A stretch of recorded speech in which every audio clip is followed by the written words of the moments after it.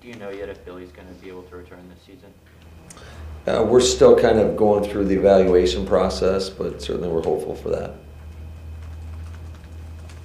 How did you feel Dennis did, assuming you've gone through the film? What did you think of his substitute performance there? Yeah, I thought Dennis did a really nice job. I thought all in all, up front, especially, early on, we had a few things, but I think our guys kind of settled in, and everybody up front did a pretty good job. Anything happened to Aaron Jones last night, or was it just he got shaken up and you took him out? Nothing more than that. Yeah, he got shaken up a little bit. He was fine. He was ready to go back in the game. Matt, do you think just rest and rehab for Aaron's toe is going to be the plan again this week? I have not talked to Aaron today, but I'm sure that will probably be a conversation that I'll be having here shortly. But yeah, whatever he needs to be at his best for Sunday. Yeah, what's the optimistic end of Billy's situation, kind of week to week, do you think? Or? Yeah, I'm not even ready to comment on that yet because we're still going through the evaluation. So where do you start on special teams? I mean, the kickoff coverage was pretty decent at the end of the night, but I mean, otherwise it was one big mistake after another. Yeah, there was a lot of critical mistakes, obviously. On kickoff, can't feel the ball that potentially could go out of bounds, and we get the ball backed up there on like the 5-yard line. Obviously, that was a critical mistake.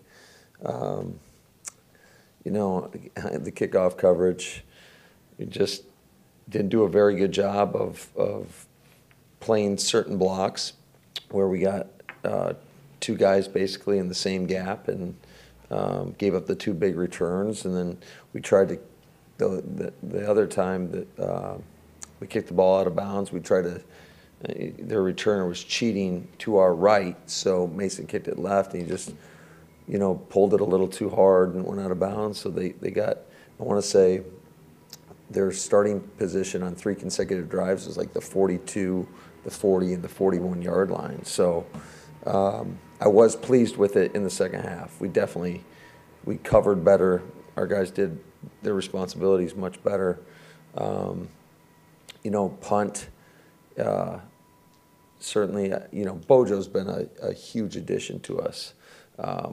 But I think that there were, anytime you get a returner like Grant out there, it's dangerous if you put the ball in the middle of the field. So we got to clean that up. We knew this guy was going to take it from anywhere.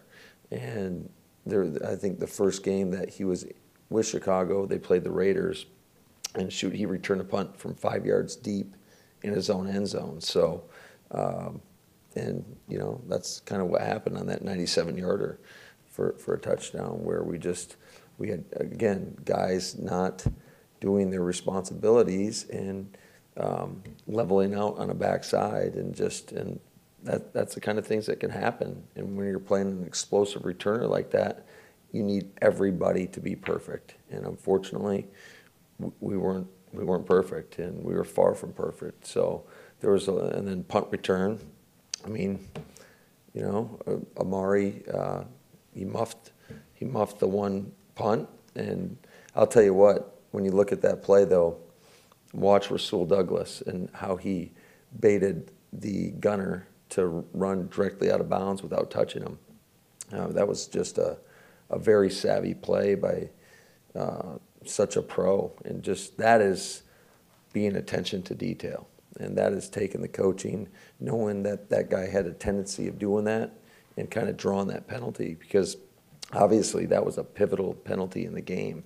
And you got to give Amari credit for going back there again and fielding the next punt. And I don't know, what he returned it for, like 8 yards or whatever it was, but just the resiliency we talk about of being able to bounce back from mistakes, because none of us are exempt from mistakes. We're all going to make them, myself more than anybody. So you just got to be resilient, and you got to learn from your mistakes and move forward, and can't have repeat mistakes.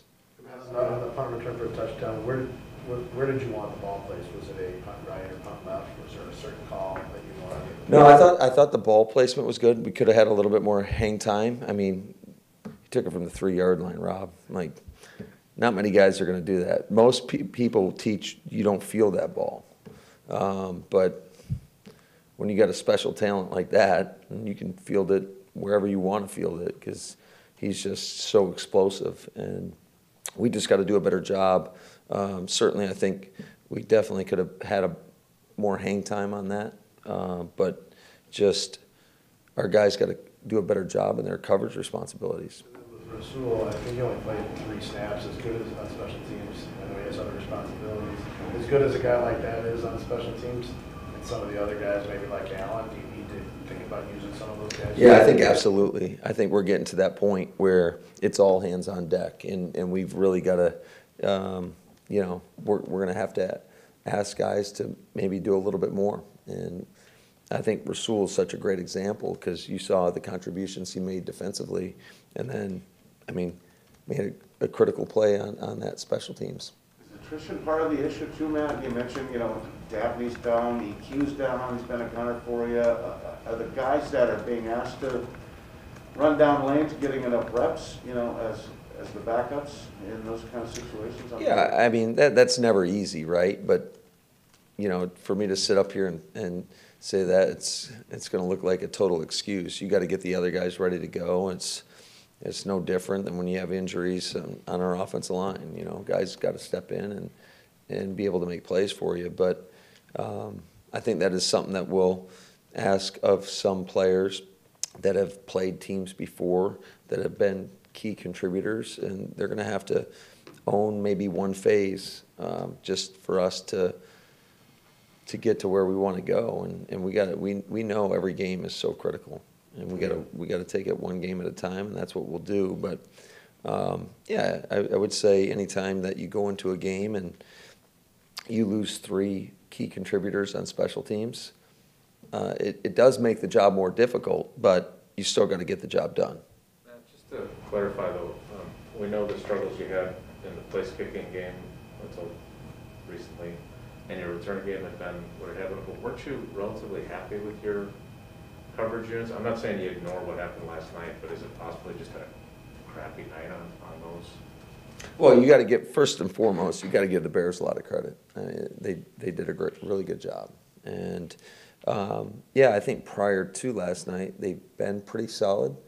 But, you just don't want to just say, oh, that was just an anomaly. That was a one-time thing. No, we'll never approach it like that. We have got to make sure that we take every play very, very serious, and we dissect it, and our coaching and our guys are taking that coaching and then be able to go out there and make the corrections and apply it. I guess what I mean is that that's not necessarily a reflection that Mo hadn't been doing a good job in that department. Yeah, I think all our guys, again, Mo's the lead on special teams, but certainly he lets Renee Stewart and Connor Lewis, I mean, those guys are as involved as anybody. So it's a collective effort, just like it is on offense and defense. And but, yeah, I don't want to sit up here and defend those guys, but I know the work they're putting in. I would go to the meetings, and, I'm confident in that group. Matt, isn't there a strategy issue here? So, on Ahorka's first punt, a 57-yarder, and he pretty much outkicked the coverage on a guy that is really dangerous. Why wasn't the strategy to just skyball everything, including the one down to the 3-yard line, was an Aussie kick, I think. I think he had it pointed down instead of just, making sure there was no return whatsoever. And then right before the half, you kicked off to the guy. How come we didn't squib that? Wouldn't that have been a better option than kicking it to Abert? Yeah, I mean, you can go back in hindsight, 2020, right? But certainly we don't want to hit line drives in the middle of the field, Spoon. It's not what we're trying to do. So. I know, but there's a strategy, right? I mean, isn't there? Yeah, it's directional punting, and sometimes it doesn't always go the way you want it to go. It's just, like I said, nobody's perfect, and Bojo's been so good for us all season long. So we're lucky to have a guy like that. How close is Josh Myers to returning to the practice field? I've got no updates on Josh, but and I can other than the fact that I can tell you he's working hard every day, and when he's ready, he'll be out there. Matt, I think Devondre had the most tackles of anybody in like 20 years in that game last night.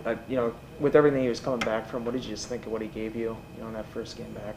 Yeah, he was all over the field. He did a great job, especially.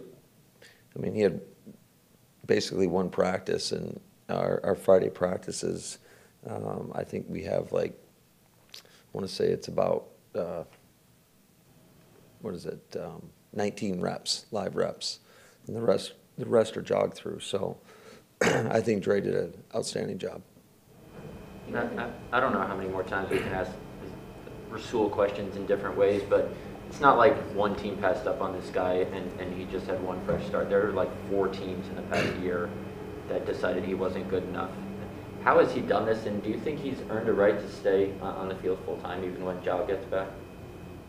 Well, I don't want to get too far ahead of ourselves, but absolutely, Rasul has been a huge part of this defense. He makes key plays all the time, and even the DPI that he got called for, I thought he was just being aggressive and going to attack the football, but he makes key plays. I love how aggressive he plays. He just is a guy that he's fearless and he's resilient and is a ball hawk. He does such a great job of studying tape, of keying receivers, their route tendencies, and that allows him to make some of the plays that he's made. Do you know what you might get out of Jair this week, practice-wise? Out of Jair? Not quite yet. Again, we'll continue to take it on a daily basis, but I would anticipate at a bare minimum it'll be individual. Rep Becker to the victory formation, and how did he do? And how good of a story was that for Kirk? Just give us. Who, Becker? Yeah. Yeah, it was. Matter of fact, Aaron came up to me. Sorry, I can't even talk today. Aaron came up to me right before that, just wanted to make sure, because it was a special occasion. He's been, 4 years in the league and first time dressing. So, he's like, hey, let's let Kirk take the victory snaps. I said, absolutely. So, yeah, he did. It's a well-deserved honor. He works really hard, and he's been a really great contribution to that quarterback room. You mentioned last night that Dave could practice this week. Do you have a plan for him or Z for this coming week? Say that one more time. You mentioned last night that Dave could possibly practice this week. Do you have a plan for him or Z yet? Yeah, that's something that we've talked about with our trainers, and again, we'll get to Wednesday and we'll see where he's at, but we're hopeful to have David out there. And Matt, our experiences with guys are not the same as what they're like in the locker room, obviously, but like when Za'Darius and Preston were doing their brother act with their interviews with us and stuff, obviously Za'Darius kind of dominated those. Is Preston any different this year with you guys in the locker room behind closed doors than he has been in the past? Because it sounds like the impact he had on guys, he really got their attention at halftime yesterday. Yeah, I think Pete always does that, and he's been doing that for a few years. Just kind of, when we break the team down, he kind of gets the guys together and gives them a little rah-rah speech. So he's been doing that for a while, though. If Turner can't play, and let's just, for argument's sake, say that Bakhtiari can't play, who's your third tackle? Is it Braden? Or do you have At this point, it would be Ben. So you did mention a little bit last night that you had to adjust your play calling a little bit with the line, particularly like right when Dennis came in? Yeah, I think it was just early on, just making sure that, you got a guy that's coming up cold off the bench. You just want to try to get him acclimated as quickly as possible. Yeah, so every time there's been a change on the offensive line, have you had to alter what your strengths are offensively? So you got a kind of a different guy in Yash than you have in Elton, right? And a different guy in Kelly than you have in Turner, is that accurate? Yeah, I think it's more, you always try to play to the skill set of your players or the strengths of their skill sets. But, as far as each guy's a little bit different in what you want to ask them to do, and you always want to try to put your players in the best position possible. But I think for anybody that comes in a situation like that, especially when you're more into like, especially a drop back mode, I would say, you want to just get them a couple reps where hopefully you can get the ball out of the quarterback's hands pretty quickly. So when you replaced, or had to replace Josh Myers, 6'5" guy with, big athletic guy with Lucas Patrick, does that change the strength of what you guys do in the run game or pass game? Yeah, potentially at times, absolutely. But that's something that you usually have enough variety within a game plan where you can easily pivot if to account for situations like that. Hey, Matt, did you,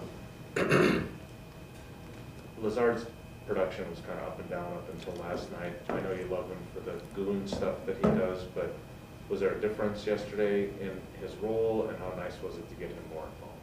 Yeah, I thought Allen did a great job. He did exactly, he went out there and executed, and certainly his number got called more, I would say. He had more opportunities, but he made the most of those.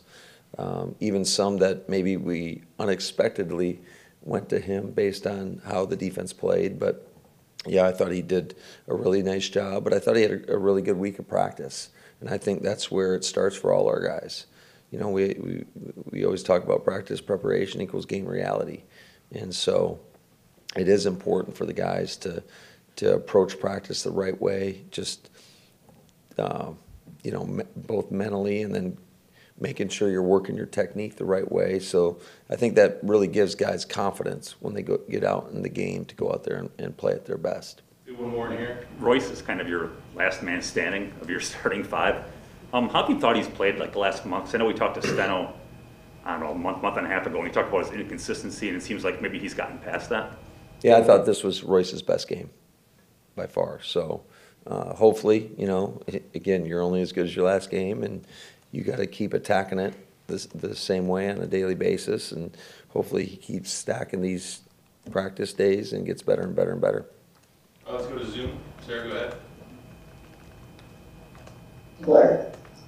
Coach, fun watching it from the stands last night. Something I noticed in person that you don't really see on the broadcast is when you guys are in a TV timeout, the offense is out there with the line and the QB, but you're holding your skill position players back, whether they're the backs and wide receivers, etc. I don't know if they're huddled around you or the position coach, what have you, but is that a tactic thing where you're keeping the defensive coordinator guessing as long as possible until you send them out there so they get beat on what you're trying to do? Yeah, I would say sometimes it absolutely is, Aaron, and then other times I think those guys want to keep the coats on as long as they can.